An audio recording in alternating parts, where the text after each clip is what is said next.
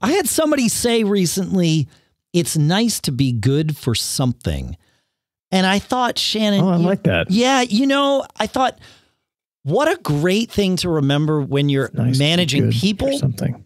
Right? When you're managing people or working with a vendor or a customer or something, if you can inspire the thought in them that they are good for something, they are valuable for something. I mean, of course, it's true about all of us, but when you can communicate that to someone, it makes a big difference. And it will, right? If especially if they're doing work for you, like it will inspire them to do their best job, but even for your customers, it's just a good thing to do. Plus, you might get something out of it. And I think I agree with you. And I just randomly, coincidentally here, I just read an article about a great way, the intro to a comment like that is a couple different ways. One would be, hey, I'm not sure if you're aware of this, and then saying something that what they're good at, or I don't know if anyone has ever told you this. Oh, I like because it makes that statement you're about to make so much more impactful. And it's kind of a form of persuasion, if you will. But it adds important that prefix to any of those comments. So much power in the, I don't know if anyone has ever told you this before. I don't know if anyone told you this, but you're great at boom. And so I really have grabbed onto that and started making those kind of comments before I mention something to somebody. I think it's a great idea. That is great. It really sets it up. I don't know why. I'm sitting here a little bit lost for words because I know that works. It works on me. It works on other people. Yeah. But I don't know why.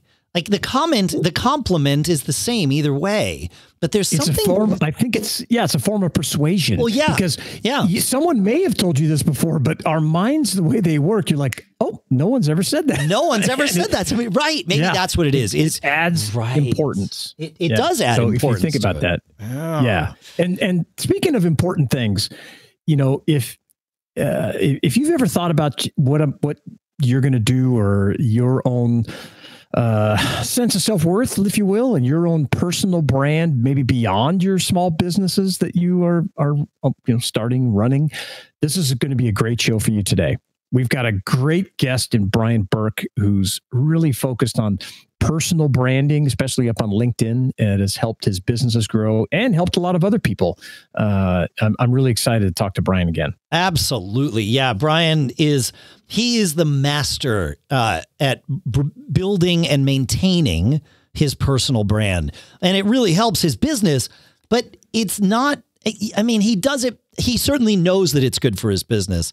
That's not why he does it. He does it because he loves it. And yes, he does. You can tell. And you can tell. And we all love talking about ourselves. It is a thing, right? We love it when people listen to us. Maybe that's a better way to say that. Is we love it when we are heard. And Brian has found his way of being heard. And I think you can extract from that some ways for you to be heard. And he's got some really good tips. In fact, there's some very actionable small businessing tips right there in the episode too. So there is. And it comes back to your original comment, Dave, about we all want to be good at something or known for being good at something. We want to be known for being good at something. Yeah. And that's, I can just feel it when you're talking to Brian about this, it's an experiment, if you will, that he's been doing the past year or two of building up this brand, his personal brand. It's great. It's great. I'm excited. Yeah, it's great. What else is great and can help you build your personal brand is Text Expander at textexpander.com/podcast, our sponsor for this episode. Text Expander allows you to really craft the responses that you're going to send to people. And it might be a little snippet that just has your address in it, right? Or maybe even just your email address, your phone number, but it can also be long bits of text, many paragraphs worth where you're sending a customer service response to someone that has a question, or maybe a sales inquiry comes in and you're like, right, I want to be able to send them everything they're asking for, but you don't want to have to craft it every single time. You don't want to have to dig into your sent folder to find the last time you wrote it and then modify it. No, you put it all in Text Expander so that you look good. You look responsive, you look efficient, and you look accurate And it's really hard to get those three things right all the time. Text Expander makes it possible. And you can sync your snippets amongst all your devices and all the devices of your team. And because you're a listener to the Small Business Show, you get 20% off your first year by going to textexpander.com/podcast. Go check it out. You're going to love it. It's something Shannon and I each use. We couldn't live without it. I know you're going to feel the same way. Just go check it out. Maybe you won't, but I think you will. Textexpander.com/podcast. Our thanks to Text Expander for sponsoring this episode. And with that, my friend, I think it's time to listen to Brian, unless you've got something else. Let's do it. Let's go small business together. Let's go small business together. He is Shannon Jean. I'm Dave Hamilton. And this is episode 302 of the Small Business Show. Kind of just commenting back on some of the things we've already discussed, like being authentic first and foremost. If you're not authentic, that's going to be a terrible detriment to your personal brand. And the second thing I would say is not posting diverse content would be a mistake. Make sure you are mixing it up. You know, if you're stuck on one form of content, it's not going to work long term. And LinkedIn is constantly changing their algorithm. You know, someone that I really respect on there for his videos, his name is Jonathan Palmer. He posts incredible LinkedIn video tips. And he just showed how his engagement went down about 90% about a week and a half or two ago. And it's just due to LinkedIn algorithm. You just have to change it sometimes. So being mindful of that. And the next thing would be, the mistake would be being inconsistent.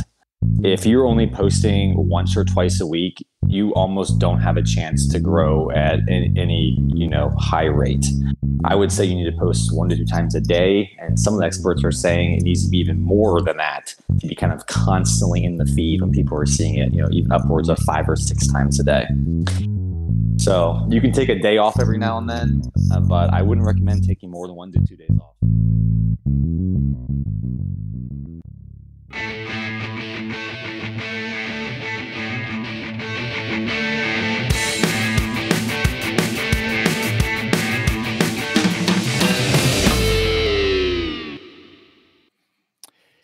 As small business owners, all of us were just really focused, obviously, on creating healthy and profitable businesses as part of the path to living a charmed life that we talk about here all the time on the Small Business Show.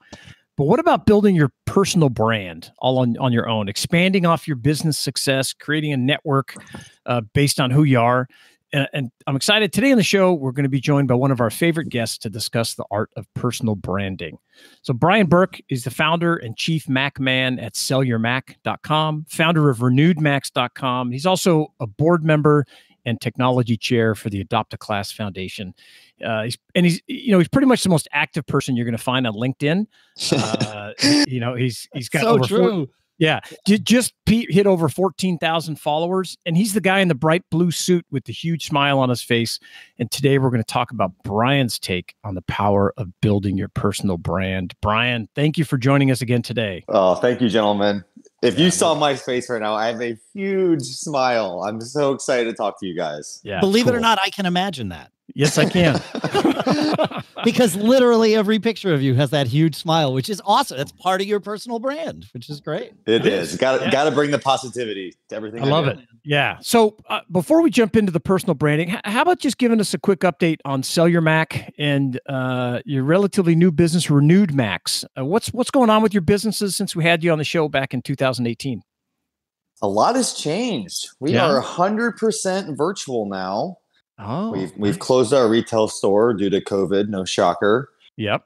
And we can't even keep up with the demand. Demand has been soaring for everything Apple, and supply is extremely constrained because everyone's either handing them down or businesses aren't upgrading as fast as they normally would and stuff like that. So seeing a huge supply crunch in the industry. And to kind of combat that, we're continually trying to pay more to our customers to try to get them to trade in and upgrade their products. And keep finding them some good new homes and helping everyone out. Yeah, that's great. I imagine it's a constant challenge. I mean, I was in the Mac business for years in the Apple space, and I pretty much spent most of my time, purchasing, and trying to just find more product all the time. So I could. That is the name of the game.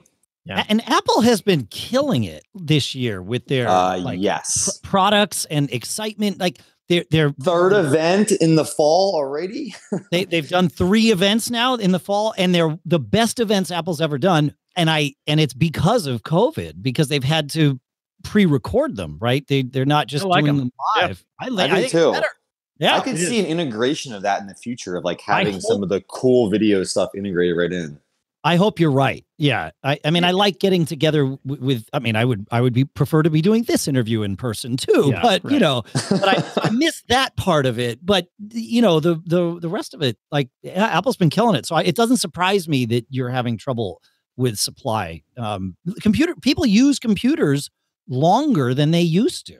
Oh, they dramatically. Phones too. I think everything and that's is right. being held on to at least another year. Yeah. Right. It's Yeah, I see. Because they're so good. Yeah, that's what I mean. The requirements to upgrade, the development cycle is nothing like it was, 5 years ago, even, especially 10 years ago, where there was so many dramatic changes happening that you always had to upgrade to get the next best thing. So it's a different world. Okay, so let's just start at the most fundamental thing. What's your take on it? Why is building a personal brand important? First of all, it's fun. This is something you do differently than your day-to-day work, and I think has potential to span multiple businesses. So the reason that I think it's important is, I can help me out with SellerMac.com and RenewMax.com, but what about my next 5-10 ventures? If I have this amazing network of people that support me, I'll be able to kind of quickly launch a new business and get some traction, or get feedback on initial business ideas. Really the possibilities are endless if you have a group of supporters that's, 10,000, 20,000, 50,000 out there. Yeah, I couldn't agree more. So when you started doing it, is it true that you mainly focusing on just getting your businesses to grow, and then it just, kind of exponentially took off from there? That's a pretty good synopsis. I'm more focused right now on trying to grow SellYourMac.com. Yeah. And so when I'm posting, I'm trying to get my audience to be interested in not just me, but upgrading their products. And of course, doing that in a non-salesy, fun way. And I think from there, we kind of open it up. So it's like, I wasn't initially thinking that I was going to be maybe launching new businesses with this huge network. But it's kind of evolved quickly, and it maybe grown faster than I would have ever imagined. So I'm pretty excited to see where it takes me next. Yeah, sure. So now I mostly interact and see your network on LinkedIn. Are you doing similar things on other networks like Facebook and other things as well? Not really. I used to post way more on Facebook, just a lot more family stuff, and I still posting some business stuff on there. But the business stuff doesn't resonate as well with the Facebook audience. They're not expecting that. They like the little kid pictures that I share. Yeah. And also, it's so saturated with content. I think that's the biggest issue. Is there's 600 million people on LinkedIn, but there's billions of people on Facebook. I think you nailed it. Because I hear this a lot from people that say, "Oh, Facebook doesn't work for business." And I find that to be wholly untrue. But I agree that it is much harder for Facebook much harder to get your stuff shown on Facebook. Yeah, to get noticed. Right. It's a different angle, I think. I think you're right. Yeah. So I haven't put much effort into the Facebook or Instagram lately. It's really just all on LinkedIn. On LinkedIn. Okay, so let's. But now everyone says TikTok. They keep telling me I need to start TikToking. Yeah, I can imagine in that blue suit. We're going to talk about the suit in a minute. So, sticking with LinkedIn, then, how? And I ask why. I think I know the why, but how have you amassed such a huge following? Over 14,000 people on the network. It just seems like so much work because I have exponentially less than that, and yeah, I mean. It's a lot to manage. Can you share a story or two about the benefits of all that hard work, somewhere where it's really paid off, and a connection that you've met or something like that? Sure. And just speaking to the hard work portion of it, it's a lot about persistence and being consistent. Like I think at first when I was, posting good content, it just wasn't getting as many likes. And, you know, over time, posting 2-3 times a day, the algorithm really starts to pick up on that. And you have to be extremely active in terms of connecting with other people and commenting and liking on their posts to get them to come back to yours and continue to kind of grow the views and engagement there. So it's just that effort is not just the posting. So I really just want to be clear about that. That if you only posted, you'd probably get almost no results. Yeah, it's the commenting and the engagement, what we call engagement, right? Commenting, liking, interacting with people. That makes sense. 100%. I noticed you doing it even on your own posts, right? Where you posted last night. All these experts tell me I should be commenting and like my own stuff. Yeah, so because I noticed you posted, and then I was looking at it because then I like, hey, we're looking forward to having you on. But then you kept commenting, and I was like, wow, there's already like, I don't know, 20 or some comments, and half me. You. But then I could see it. I could just see the engagement as I was looking at it later in the evening. I was like, wow, man, he's getting a lot more people, comments, you're interacting back and forth. So this is almost midnight. Yeah. So it's really, am I right in that engagement is just critical for the LinkedIn algorithm just to see, and it's probably equally as important to making your own comments on your posts, right? It is. And you have this 30 to 60 minute window to kind of really kick it off. And after that, if it hasn't got much traction, it's not going to do that well. So once, okay. Because I was going to say, don't post and run away. Yeah. Right. Again, this is not unique to LinkedIn. This is every Facebook, very much true. You have to engage. And I would say you have that same 30 to 60 minute window. If it hasn't picked up steam, it's very uncommon that it will down the road. Something could happen and that causes it to. You have to have a big influencer to come on and start engaging with it or something. Right. That's what it is. Exactly. Yeah. Yeah. Because I think also some people under the misconception that just because you post it, everyone in your network or in your group or in your followers is going to see it. And that's just not the case. Yeah. Good luck. Yeah. Good luck. Good luck. And so this is not an if you build it, they will come kind of thing. The network wants to see this. Oh, well, this is a popular post. People are talking about it. We want to show it to more people, and then it kind of get going. It's also the variety. I used to only do photo posts, and then I kind of learned through others that having the different type of content, adding the videos and adding text only. And text only is something that just didn't really resonate with me, but I'm kind of forcing myself to do more of it because the algorithm likes it, and I guess people like the content too. Interesting. Yeah. So, okay, so I'm going to come back. So stories. Stories. I love it. So talk about a connection, something that impacted you where you're like, wow, this is really working. I need to continue building this network on LinkedIn. So I'll preface with saying it is a slow start. I've been focusing on this really hard for about a year and only recently starting to win some real deals through my LinkedIn network. So just in the last week, I have 2 new business customers that have come through a LinkedIn post. And the first one actually saw my post and started engaging with me through message. And it's funny because the post he said he saw was me wearing a black suit or black tux with my blue shoes getting ready for my brother's wedding. And something about the blue shoes on the black tux literally jumped out enough to make him want to reach out and do a deal. That's great. Yeah, so that was kind of crazy. That is. And then this next one was someone I just connected with in the last week. And it took a little while to figure out how he initially saw me because we were not connected on LinkedIn at first. We were second connections. And I met him at a Macworld event 8 years ago.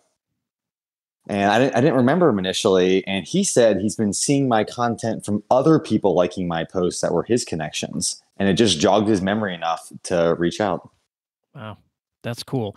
And when did the idea for the blue suit come along? The blue suit started about 2 years ago. And it came from a guy that wears an orange suit. I've seen that guy. The orange suit guy. People think we're the Dumb and Dumber combo when we're together at these events because he's local in Cincinnati. Oh, okay.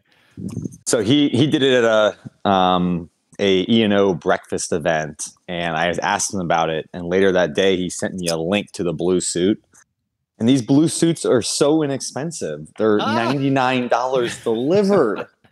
So I had no reason to say no. That's great. So I ordered my first blue suit. This was a couple weeks before this huge IT event out in Miami, Florida called the ITAD Summit. So the first day at the event, I had so many people coming up and engaging with me that I've never met in my life. And the only reason was because of the blue suit.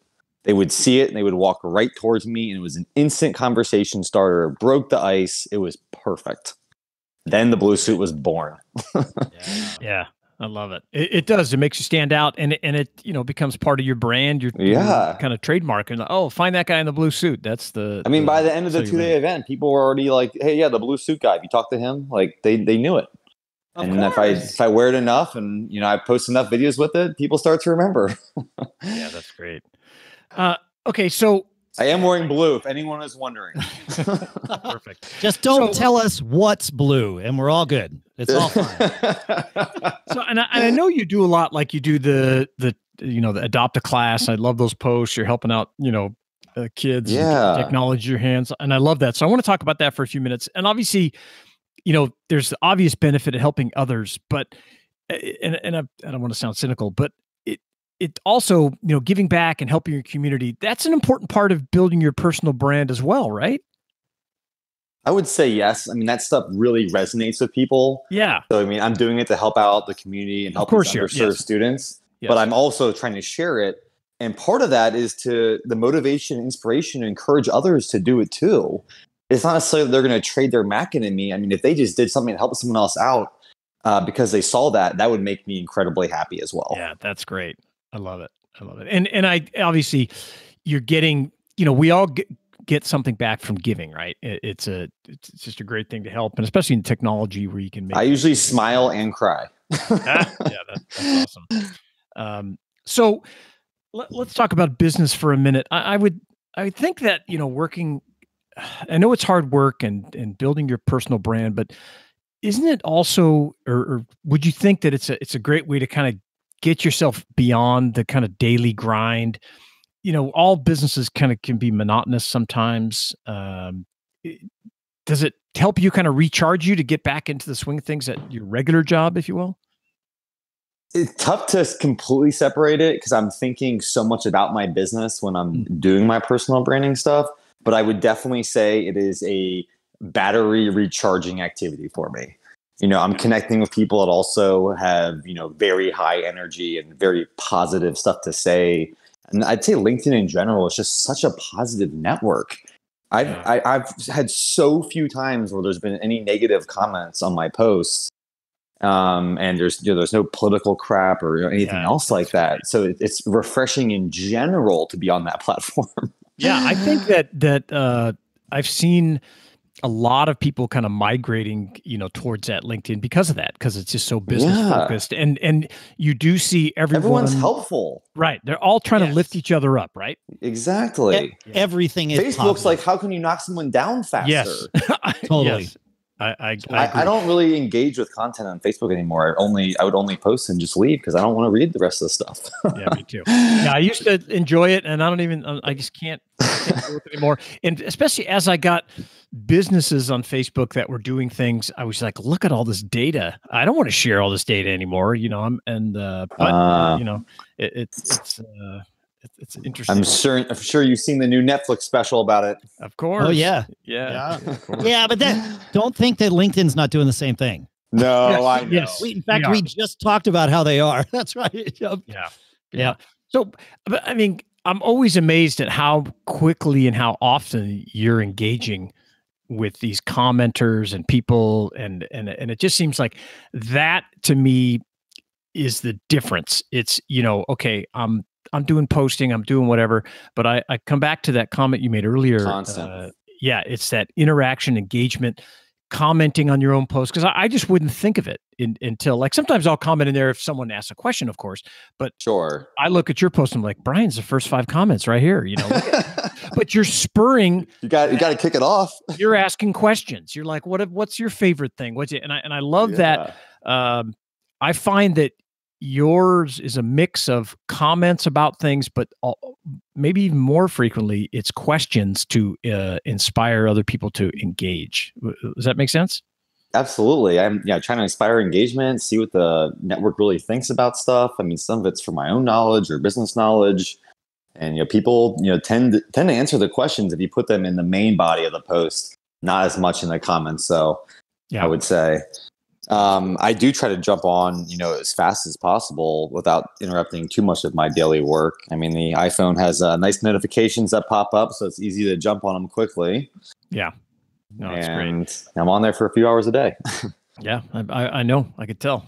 so it is but that like we could almost ignore that in passing, but you're actively doing this hours per day. I think that's the important thing for people to take away here is that this is not just posting hours per day. It is engaging hours per day. Yeah. So a lot of these LinkedIn guides or coaches are saying like, here's how to spend only 10 minutes a day. And that I think you can get like a comment or two and make a post, but you're not going to really get the engagement or action to grow your network. Right. Yeah. And speaking of growing your network, did you start out by going out and just following and connecting and trying to connect with more people to then get them to come back to you? Or was there a different system that you used? I did connect to a lot of people. It was more of a spray approach to start. It wasn't like hyper targeted at my industry necessarily.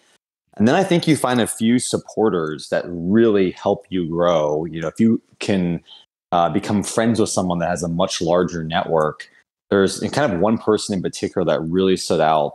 His name's Corey Warfield, and he had, let's say, 100,000 some followers when I first met him a year ago, and now he's got 250,000 or more on LinkedIn. On LinkedIn. Oh my god! And he would, comment on my stuff right when I posted it. I would send it to him, and after his comment, I might get another few comments and 10 likes the next few minutes. And it was just he was just bringing his network to my post basically. So that was really awesome. And I had another strategy where I would tag a lot of people, and I've realized now this is kind of annoying for them. So yes, right. But that was my idea of how to get people to see my stuff. I'm like, well, if I tag 100 people, I mean, people are going to come look, right? Yeah. Say, well, why are you tagging me? Yeah. Yeah. And then, some of these people private message you and say, hey, can you not tag me anymore? So finding the right balance there for something relevant to say, I'm giving someone props. I had my post today when I made 14,000 connections. The idea of the post was to help people make more meaningful connections. So I was tagging people and calling out what kind of work they did or why to follow them. So tagging, but as long as it's be mindful. Yeah, Yeah, that makes sense. Yeah, or even ask. That's something I've learned. If you get someone with a huge following and you want to engage with them more, shoot them a private message and ask if it's okay to tag them. If they say yes, then you're all in. Yeah, that's right. Yeah, I like that. Yeah, that's cool. So, speaking of, you mentioned just a couple little mistakes, but I want to, have you really been focused on this for about a year or 2 years on LinkedIn, building that network out? I would say 2 years in total. The last year just being more mentally conscious of my time around it, of like, oh, I'm going to spend this hour in the morning, spend an hour at night, kind of stuff like that. And really just being hyper consistent with the posts. That's great. You are, I think it's important for people to understand. I mean, you are very active on LinkedIn. You're very outgoing on LinkedIn, but all of this is, but that's exactly it. This is a genuine reflection of you, right? You're not exactly. I mean, yes, you are aggressively friendly. Right. But I like that term. Aggressively you are that friendly. way in person too, and so you can back it up. It is a natural thing for you. If somebody says it's authentic, and if somebody authentic. If somebody says to you, "Whoa, dude, please don't tag me anymore," you'll take that in stride. You'll say, "Okay, hey, no problem," And I don't mind the feedback. I mean, give it to me. Well, that's it. But even for me, and this hasn't been a problem, but let's say it were, I know who you are, and and by that, I know that you are that outgoing person. So it's like, oh, well, of course he's being aggressive and tagging people. I can't help it. If we were at a cocktail party, you'd be running around introducing everybody to everybody else anyway. You're just that person. Exactly. And so I think it's important for people to realize, yes, spend that hour or two a day managing your own social media and engaging. And be authentic. In an authentic way for you. That's right. Yeah. It doesn't exactly. You don't. You got to find what works for you. It's going to be a little different. It won't work long term if you're not authentic. Don't go buy you might be able to pull it off for a few months and for a certain business purpose or something like that, but not don't for order the a next blue decade. suit. Don't go buy a blue suit. Just figure out what's going to work for you. I got to cancel my order. Or if you do buy a blue suit, tag me because that would be fun too. Yeah, but something that's related to you. I mean, if you're not familiar with your brand, sellyourmac.com, that color blue is permeated throughout their business. That's their color, that light baby blue, I guess. And so it makes a lot of sense. Tell us, you know that we love mistakes on the show. You were featured in our mistakes. This book, I loved it. Yeah, that's Gangbusters up on Amazon. Everybody likes to hear about other people's mistakes. I'll plug you guys for that. Your Amazon bestseller list. Awesome, that's awesome. So, can you think of a mistake or two that someone who's trying to go out and build their personal brand and replicate some of the success that you've had? A mistake that you might have made, or something else that would be good for them to avoid? I think it kind of just commenting back on some of the things we've already discussed, like being authentic first and foremost. If you're not authentic, that's going to be a terrible detriment to your personal brand. And the second thing I would say is not posting diverse content would be a mistake. Make sure you are mixing it up. If you're stuck on one form of content, it's not going to work long term. And LinkedIn is constantly changing their algorithm. Someone that I really respect on there for his videos, his name's Jonathan Palmer. He posts incredible LinkedIn video tips. And he just showed how his engagement went down about 90% about a week and a half or two ago. And it's just due to LinkedIn algorithm. You just have to change it sometimes. So being mindful of that. And the next thing would be, the mistake would be being inconsistent. If you're only posting once or twice a week, you almost don't have a chance to grow at any high rate. I would say you need to post 1 to 2 times a day. And some of the experts are saying it needs to be even more than that to be kind of constantly in the feed when people are seeing it, even upwards of 5 or 6 times a day. So you can take a day off every now and then, but I wouldn't recommend taking more than 1 to 2 days off at a time. Are there automated programs for LinkedIn like Hootsuite and stuff that you can schedule posts and things, or you just have to actively go do it? So you can use Hootsuite, and Hootsuite's one of the only kind of authorized LinkedIn platforms. But at the same time, there's some deficiencies. You can't or tag people organically using that. And then if you are, you're not going to be following up on your content and adding some more information and comments in there. And I think that's the biggest mistake. If you're not engaging, you're just not going to have any growth. Yeah, it's to make it work, you have to be right there. Yeah, and your network won't love you. People are sending me so many direct messages telling me how much they love my content and encouraging me to keep up my positivity and stuff like that. But if I didn't comment back on their comments, then they would never reach out to me again. They were like, all right, this guy is just, out in cyberspace somewhere. Yeah. And I also like on your messaging, when they send you a private message, you have an autoresponder that just says, hey, I'm getting so many messages. Here's a little tidbit of information about, what I'm doing and sell your Mac and stuff. And I will follow up with you, but it may take me a little more time. That's great. You're exactly. Just being new feature, the away message. I love it. Yeah, that makes a lot of sense. I'm telling people to come engage. There's so many just like spammy sales pitches. Like if you have something to say, come say it in the post. If not, no worries. Yeah, I use a text expander, auto thing. I'm just like, hey, I'm happy to connect, but I'm not interested in any of your services at this time, because it's just and I What, feel you don't want to learn more about Bitcoin and Forex trading? Or how I'm going to make you so much more money and send you all these leads. It's like, no, I don't want that now. Maybe in the future, But, it doesn't work. I don't know. The first thing you say to a new connection is not buy this from me, right? I know. It just does not work. I'm trying to coach people on that. They're sending these crazy messages. I'm just like, guys, this doesn't work. I'm not even going to read it. Nobody does it. Yeah. And they still do it over and over. And it's a very similar kind of pitch that you get, especially with lead gen and sales. It's like a spam email. It is. Yeah. It really is. Yeah, but it's cheap to. I mean, I'm not defending this. I'm just free. Explaining it. Effectively, it's free to send. So even if your response rate is 1 out of 10,000, well, okay, great, like awesome, I got one. Like that's all that matters. They made one sale with their 10,000 connections. Oh, yeah, that's it. But if that's your metric, then okay. Right. I mean, again, please don't do this, folks. But I don't wonder why it's happening. That's why it's happening. Yeah. Just move on. Yeah, exactly. For sure. Or at least just send a short one. Something. Yeah. Yeah. It's just, how I could. How much will you guys read? I mean, you have 2 sentences and I'm done. Yeah, exactly. Oh. Yeah. Well, I think it's some of them I've seen where it's like, hey, here's some value I can add. I saw, or they make a comment where they've obviously read my profile first. That's a start.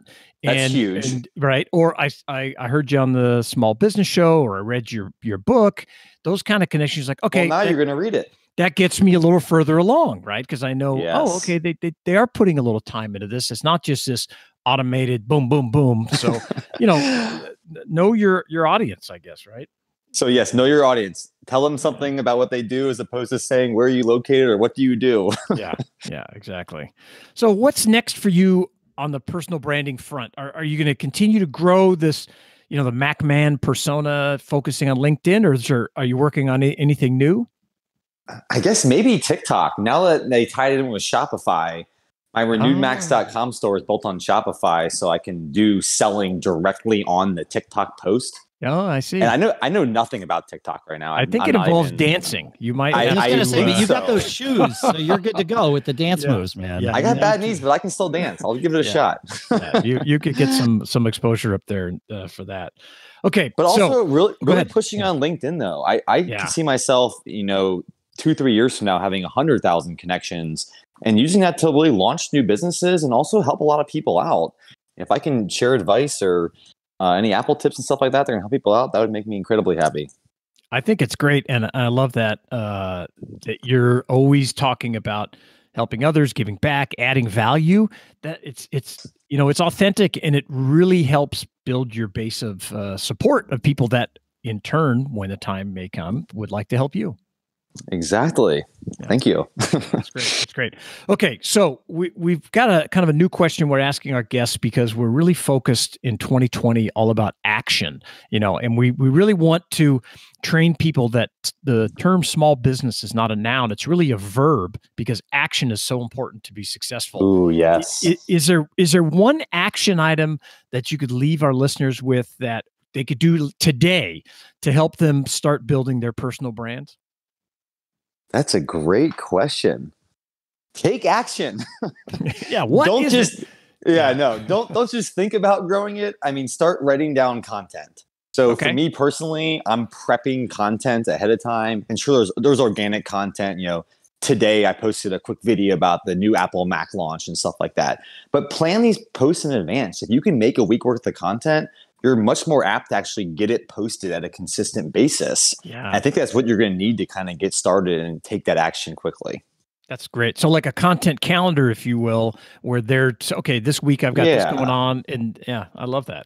Yeah, that's really cool. Mine, I don't actually add on a calendar. I use my Apple Notes app, and I have, I might have 20 or 30 kind of future posts prepped right now across a range of different ideas.